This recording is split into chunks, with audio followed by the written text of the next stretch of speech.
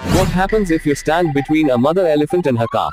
An elephant can use its trunk to lift up to 270 kilograms, which is about the weight of a Harley-Davidson motorcycle.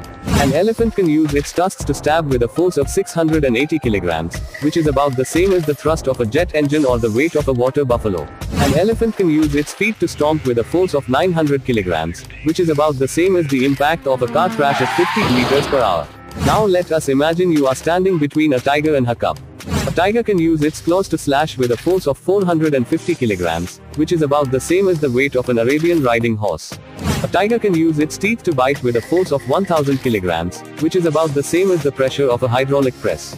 A tiger can deliver a powerful blow with its body with a force of 1300 kilograms, which is about the same as the impact of a car crash at 70 kilometers per hour.